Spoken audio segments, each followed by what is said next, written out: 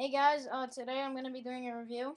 The Colt MK I have a little bit of a review on it, but in my other video, I review the rifle it comes with, which is right here.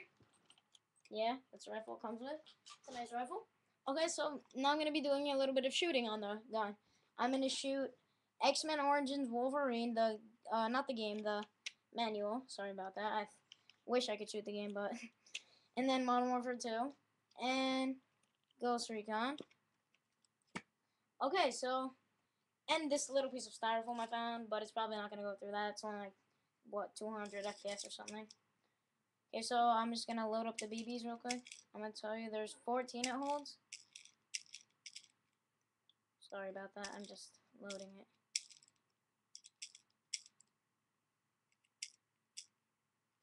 Okay, fully loaded. Now I'm just going to put it back in the gun. And let's get on to the shooting.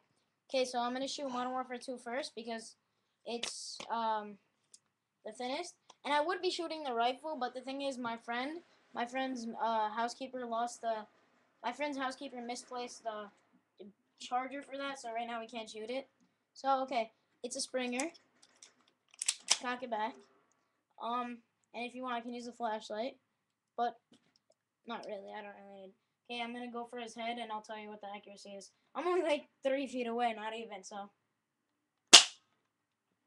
Wow, as you can see, it went right to his chest. I was aiming for his head. But slightly impressive, it did go through, which is pretty good for the 200 FPS gun. Okay, so that was Modern Warfare 2. I'm gonna take another shot at it. That deflected at me, but it didn't hurt. It went right there. And it went through again. Alright, so now I'm going to be shooting X-Men Origins Wolverine. Also, it's the next thinnest piece of paper. Oh, okay. I'm going to aim for his, right in between his two eyes. 3, 2, 1. Wow, look at that. The BB got stuck right here, but it just came out. But it still went through.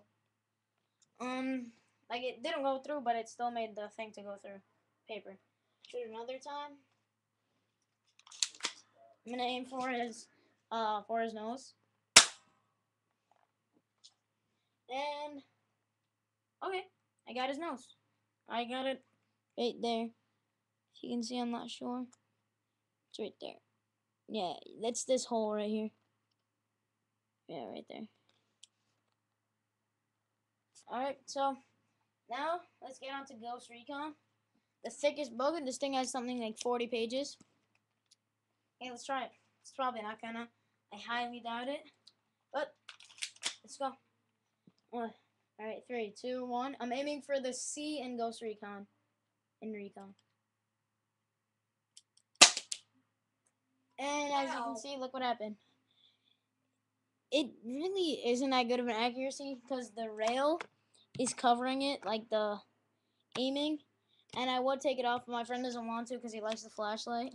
So, yeah. I'll shoot another shot. I'm aiming for the O in Ghost. And that didn't even hit the paper. I missed it. Okay, now it hit the paper. It hit right there. Yeah, you can't even see it. That's how terrible. So, I might as well try and shoot this styrofoam. But it's really not going to do anything. I doubt it because it's even thicker than the Ghost Recon. So, here we go. It knocked it down, but nothing. Nothing shows, nothing happened. Try it one more time. Ow, that just reflected right on my cheek. And nothing happened. Again. Yeah, that hurt. Alright, so. Okay, thank you, YouTube, for watching. This gun, I don't recommend buying it. Okay, so, as I said in my other video, I'm going to do a review. So, this gun is like a 2 out of a 5. Because it's crappy Springer. I mean, it's probably going to break it on me in a couple of days. But the flashlight's okay, I guess. Connected to my rifle. Connected to my friend's rifle, actually.